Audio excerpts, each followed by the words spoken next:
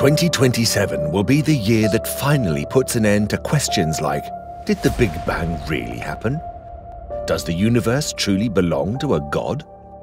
Is there anything like the multiverse, or is the universe we know all that exists out there? We might even answer the scary question, are there aliens in this universe, or are we alone? And the man who will make this possible is Elon Musk. Reports have recently revealed that NASA and Elon Musk have been secretly developing a telescope 100 times more powerful than the James Webb Space Telescope. And the name of this project? The Nancy Grace Roman Space Telescope. This telescope is reported to be 200 times better than its predecessor, the Hubble Space Telescope. For comparison, the Hubble telescope took around 3 years to capture this one picture, whereas the Nancy Grace telescope can capture the same image in around 90 minutes. But even after being such an incredible leap in technology, this project was rejected twice by the Trump administration. But why? What is the full story behind this secret project? And how can it change the way we view the universe forever? In 2013, NASA showcased the design of this incredible telescope. But ever since this telescope was revealed, scientists all around the world have been concerned that this technology might prove Einstein's theory of relativity wrong. The discoveries made possible by this telescope would be so mind-blowing that they could completely shatter our modern theories and force us to basically start from scratch.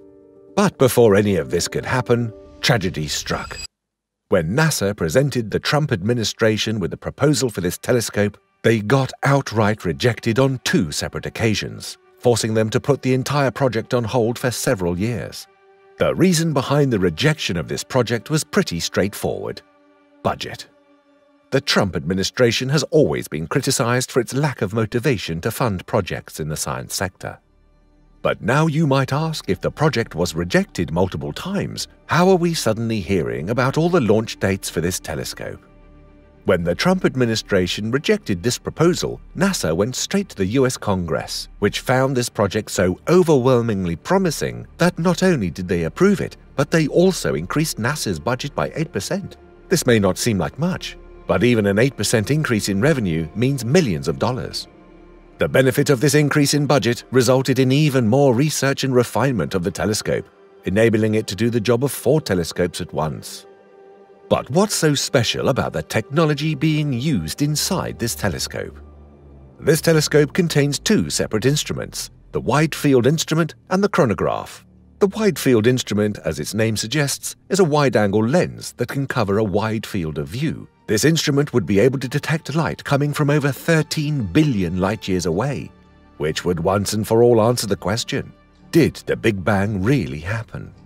The chronograph, on the other hand, works to artificially dim the lights of stars in a different galaxy to study its exoplanets and figure out whether there's any potential for life. This will help us answer questions about alien life in distant galaxies.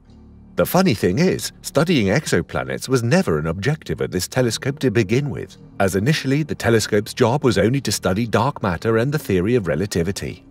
But by a stroke of luck, the National Reconnaissance Agency, a spy agency in the United States, whose job it is to constantly collect surveillance data, had a spare telescope mirror lying around. And they ended up handing it over to NASA. NASA, being NASA, added a chronograph to the mirror, as they previously did in the JWST as well, giving the Roman Space Telescope a new objective of studying exoplanets. Initially, the name of this telescope was going to be W1, or the Wide Field Infrared Telescope. But after the death of Nancy Grace Roman in 2018, the first female scientist at NASA, the space agency decided to honor her memory by naming the telescope after her. Nancy Grace Roman worked with NASA in the 1950s and 1960s. She was instrumental in the development of the Orbiting Astronomical Observatory program, which sent 4 telescopes into space and laid the groundwork for the amazing observatories we have in space now. She is sometimes called the mother of the Hubble Space Telescope, and it is only fitting that this revolutionary telescope is named after her. But how does Elon Musk fit into all this? If NASA uses its own rocket to launch this telescope, it would cost them around $138,000 US. Whereas if they use SpaceX's Falcon Heavy, which can be brought back to Earth and used multiple times, it would only cost them around $24,000, which is around 6 times cheaper. Additionally, this rocket has the highest power out of all the rockets that have ever been sent into orbit, allowing it to travel farther and more quickly and make it to its destination much faster than before. Its 27 engines make it capable of carrying more than 140,000 pounds into space, which is roughly the equivalent of carrying 5 double-decker buses into orbit.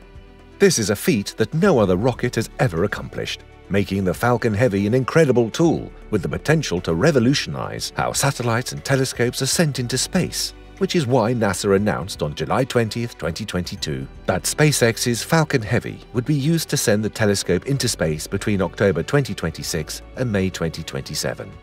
The launch would take place at Launch Complex 39A at the Kennedy Space Center in Florida. It would be more than fair to say that scientists all around the world are holding their breath, waiting for this telescope to enter the atmosphere so they can understand the true mystery and origin of our universe. That's it for this video, and we will see you soon in the next one.